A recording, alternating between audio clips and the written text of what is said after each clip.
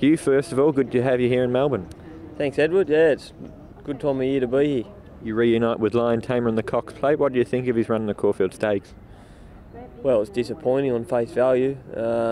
Probably it wasn't run to suit, and he was asked to make a long run, but he was a short price favourite, and if he was going to win, he had to do that. But what disappointed me about it was that just the last furlong, he just appeared to throw the white towel in. He's probably going to be flat out winning, but would have liked to have seen him be competitive at least. But I'm not throwing the toys out of the cot just yet. The blinkers will go on, and he's a bit of a quirky animal, so I'm sure he can bounce back. Did you ride him work this morning? Yeah, I put him through his paces this morning. He worked alongside Wall Street, and I thought they both worked particularly well. And of course he ran second in the Vars last year at Moonee Valley over the same course and distance, so he obviously handles the track. Yeah, he's got no problem with the track, and that was a really good run actually. So I think they actually ran quicker time than so he thinks Cox Plate.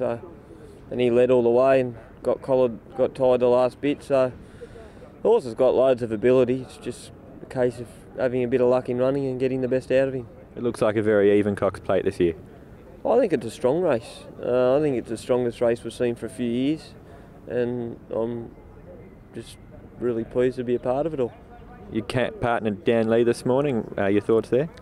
He feels fantastic. He's getting on now, but he's as enthusiastic as ever, and his action feels terrific, and I think it's a really suitable race for him.